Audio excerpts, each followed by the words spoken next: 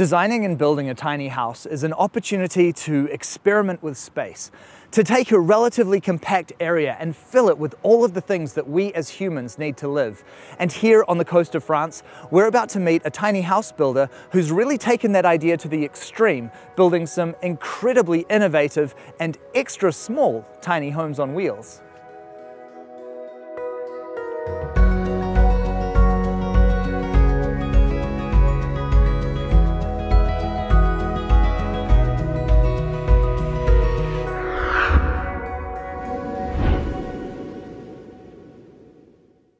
Hi Thomas, how are you? Hi Bryce, fine. Lovely to meet you. Welcome, I'm happy to welcome you here. And I am really excited to see your house. Even by tiny house standards, this really is quite little, isn't it? Yeah, it's really little. I was trying to make it the most little I can do. First of all, what was it that really made you fall in love with the idea of tiny houses? I'm not sure. I think the movement was really the thing I loved the most in this idea. And the fact that, as I used to work with gypsy people, the fact that we can find the same way of moving with freedom and making this movement in something that really has all the symbolism of our houses.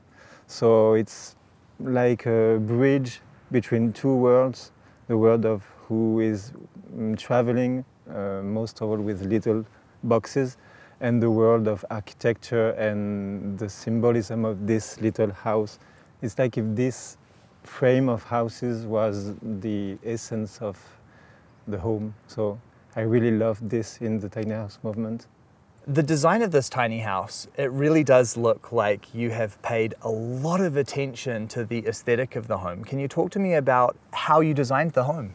I think the beginning was a trip in Iceland 15 years ago.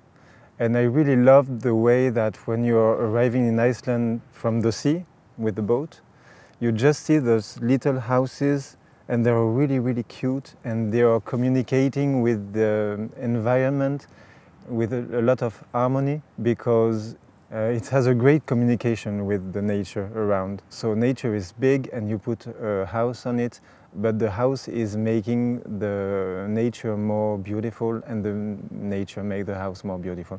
So this simple frame is really inspired from this trip to Iceland. And then it's also inspired by the houses we do have here in Britain. And it's a traditional architecture and you don't have big windows because you have to be protected from the outside. And you need to have this roof, a big slip roof, because it's raining a lot. So this is what was the first influence for designing this house. Actually, the design is evolving with the time because we always do the same house again and again, and we're making 40 a year. So every house is changing from the one before and is getting better. So every creativity, it's not just my creativity, it's also the one from everyone who are making it, the guys in the workshop. Now we are 10 people in the workshop and everyone is bringing ideas, so every house is changing and evolving and it's becoming a common design and it's a great stuff, I think. Yeah. Well, we are here in France in winter and it's starting to rain on us, so should we go inside the house and take a look? Yes, please, let's go. Okay, come on. This is absolutely lovely. Thank you. It feels better here than outside. It certainly does, especially on a rainy day. It just goes so far to making a tiny house feel especially cozy, doesn't it? Yeah, it's true. I agree with that. And it's also the reason why in traditional architecture here in Brittany, we don't have a lot of windows and the walls are really here to protect you. And I think it's what we can experiment here, I hope so. And it's the better day to experiment it because the weather today is really Brittany. So it's kind of cool, it's a rainy day. Definitely is. And stepping inside the house, on the interior, it feels a lot bigger than I was expecting. Ah, great. If it does work, I'm really happy, actually. It's like the house of Alice in the Wonderful World. I don't know the exact word. Alice but it's in like Wonderland, this. yeah, exactly. In Wonderland, okay.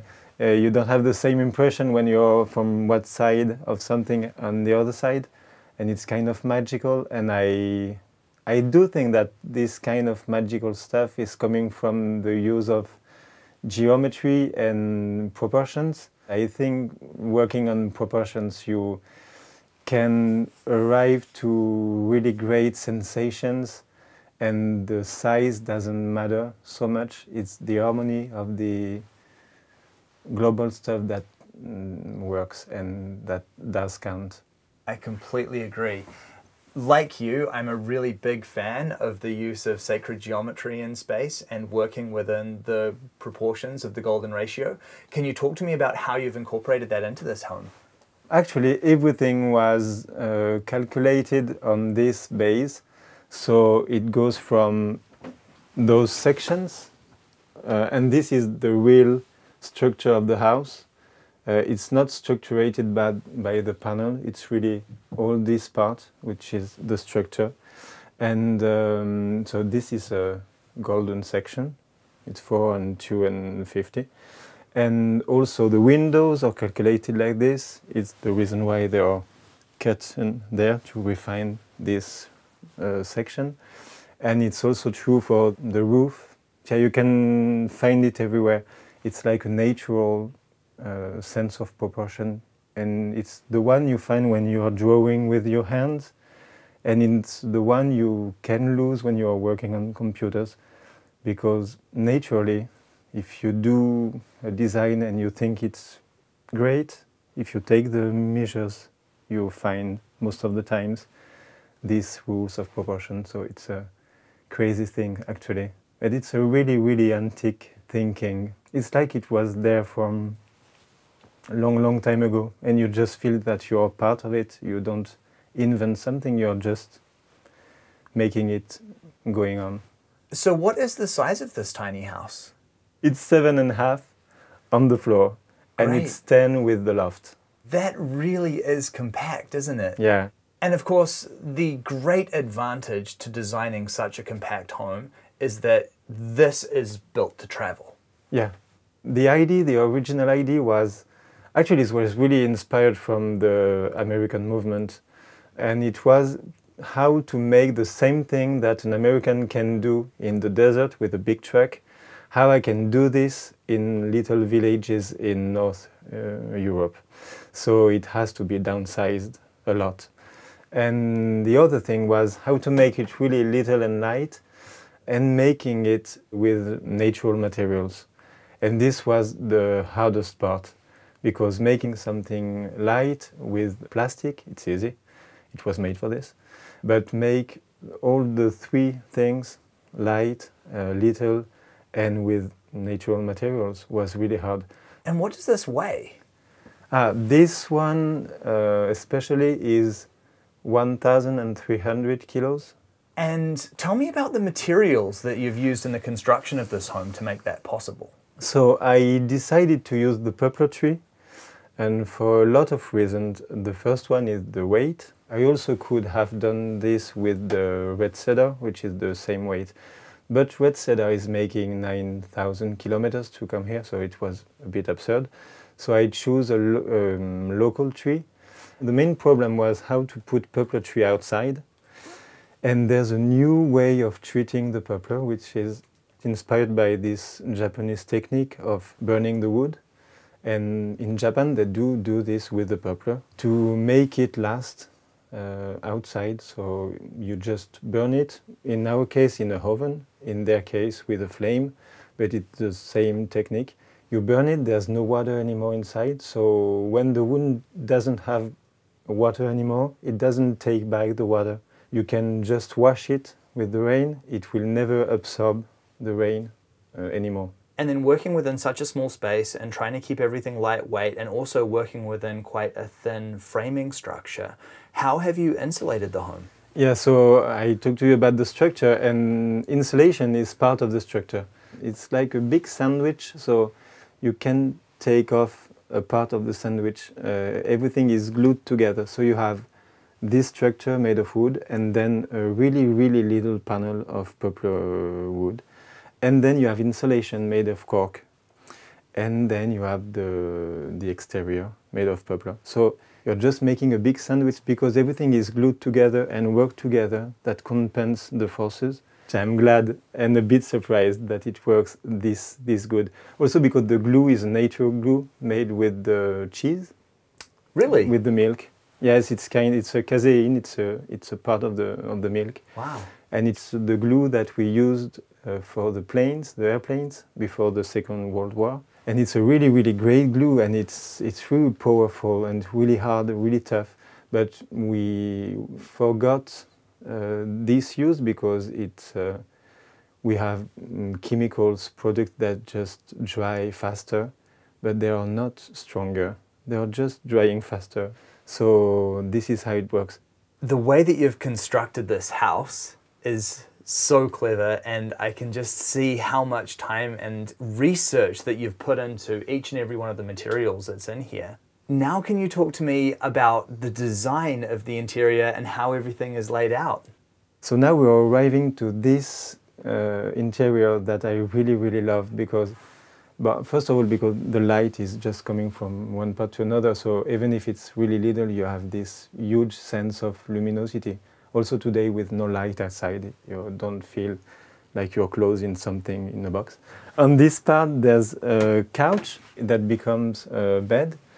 The idea of this one was, well, first of all, having a big couch, because in the tiny house the couches are always little, and when I'm on the couch, when I come back from work and when I'm working, I really love to have space and to read, to relax, or to watch a movie. So I wanted a really big couch, it was important.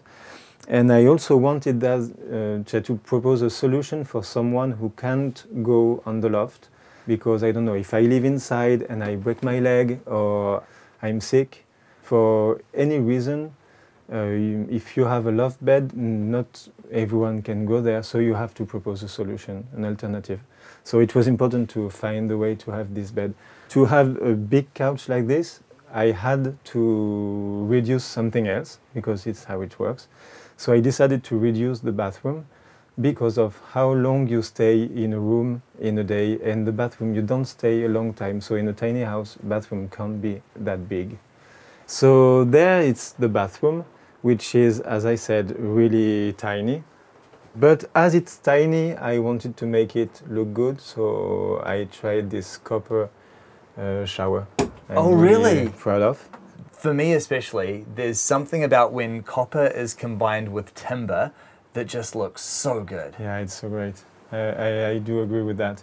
And I really love the material and the way it does become not really, really green, but kind of. And it's like it's living, and it's, yeah, I love that. And the way that you've done the shower in here is really interesting as well. This is like a kind of camping shower, isn't it? Yes, as I'm working on the off-grid solutions, last year I was trying a lot of modern solutions, and I saw that modern solution can break. And so I'm really inspired now with the sailing solutions. This one is just a big bottle of 20 liters of water.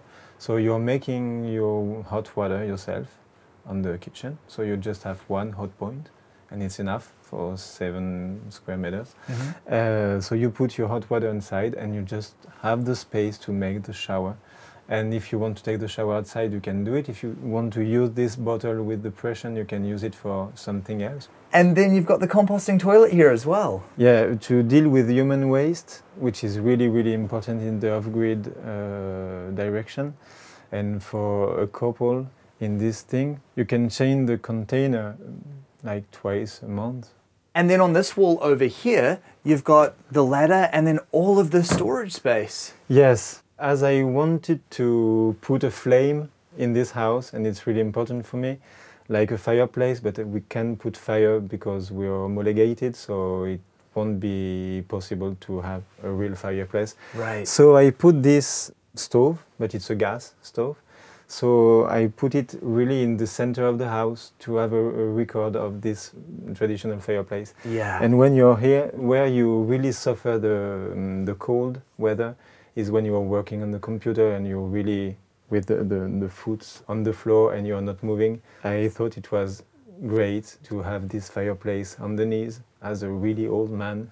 The knees not really yet, hot. not okay. yet. So I thought it was great. And then we have this great space for putting things. And on this library, the library is really important. In a tiny house, you don't have a lot of things, but you have things important, so you want to see. So I like the idea of big library because I have all my little objects and few books, but books which means something. Yeah. And so connected to the library, you have the ladder to go on the loft. So at the end, I have those shelves made like this. It's interesting for the weight of the house. It's great to have some different materials and textiles, and it's everything inside. It's also great and cute, and I think it's really clever what you've done there. It's almost like a shelf that's been transformed into a hammock for your clothing. Yeah, you so want to sleep inside. Yeah. Actually, I'm thinking about making a big one, and you can just go and make a nap. And then behind me here, we've got the kitchen. And there's the kitchen. This one is not the last one because I'm really thinking about make a really big sink, because sinks are always really, really little in the tiny houses, and mine are really little. And when you leave it, it's not the best. So I think it's really interesting to have a big sink and storage under. And you have pump you can use with the foot. And it's great because as we are working on the off-grid living, if you have low possibility to use the water, it's like the same thing that the shower at the end.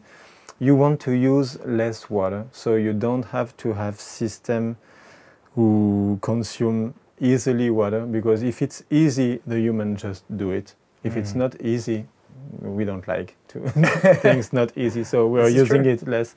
In case of water or electricity, when you are connected with solar panels, you really have to learn to find a pleasure in using less stuff. So we have here a table that falls down, and inside you can stock stuff. So there you open and you have everything inside. You just put it on the table and then you just put it inside and close it, and it's easy. Great idea. Also because in a little house, and you know that, you have to deal with the mess. And when you need space in your head to work and to make music or to think, it's easy to just close something and the mess is inside and you don't see it and you can just relax. And this works. And then up here we have the sleeping loft. Yes, with a double bed. Fantastic. And again, it looks super cozy up there. Yes, it is, actually. And there's a little window on the side, so you don't feel closed in a little box, and you do have a great view. Even if it's not a view on the stars, it's always the same thinking that you want to be protected. So the window is really little, but you can see outside, but you mainly want to not see nothing and just be there and protected. And then talking about the systems here, this home is designed to be off the grid, isn't it? Yeah. Yeah, most of my clients live off-grid. And then I notice as well you've got a solar panel which is set up outside. Yeah. Where do you keep all of the battery storage, and where's all that hiding? It's really compact. It's on this way. Oh, right. On this part. So this is where the electric system is. So you have the battery, it's a lithium battery, and you have the system to convert the 12 volts into 30. But we don't use it a lot because all the house is working on 12 volt. And this also to reduce the electromagnetic pollution inside the house. And when you are connected on the outside, during the winter, for instance, you have a huge power inside.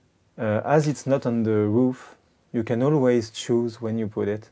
So you can make it move with the sun or make the inclination. And with a really little solar panel, you can have a huge capacity production of energy. So the tiny house movement, it's something which is really starting to take off here in France, isn't it? Ah, yes. Really, really, yes. When I start building my first tiny house, mine, It was the beginning of the big move of tiny house movement, and it's 2 years now. It's becoming really, really big, really big. In the beginning, it was on this direction: how to take this tiny house movement to propose an ecological home. Yeah. And it's strange because I don't know for the other countries, but I don't think that other countries took the movement for this particular reason. It wasn't an economic reason at the beginning, and it's still not so much an economic reason. It's much a downsizing and a global impact of the humans on the earth. So what was it that really made you want to build tiny houses? It's really little, but it's a really huge space of creativity.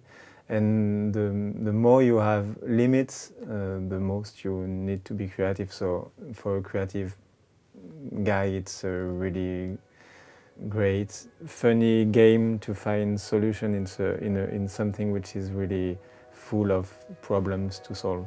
And what does a tiny house like this cost to build? In this one, complete and off-grid, cost 45,000 euros. The name Cahute, what does it mean? Cahute in French, it's a really weak cabin. Okay. This is the term. And a lot of people told me that it wasn't a good idea to name the company like this. But I don't want to build something serious. Even if the thinking are really serious, at the end, it's just a little house. I think what you're building here is really special. Working within these very compact dimensions, you've created a really wonderful space in here, and especially what you've been doing by really doing all of this research into the materials and finding very unique and interesting construction methods is really inspiring. Thank you so much for sharing it with me. Thank you. Thank you so much. For me, this is a tiny house design that goes right to the heart of what really made me fall in love with tiny houses to begin with. It's so small and economical with the way that the space has been used, and yet has absolutely everything that we need to live and be happy without being excessive in any way. It's natural, it's beautiful, and the wheels really let this home be a house that you can travel with. It really is such a great build.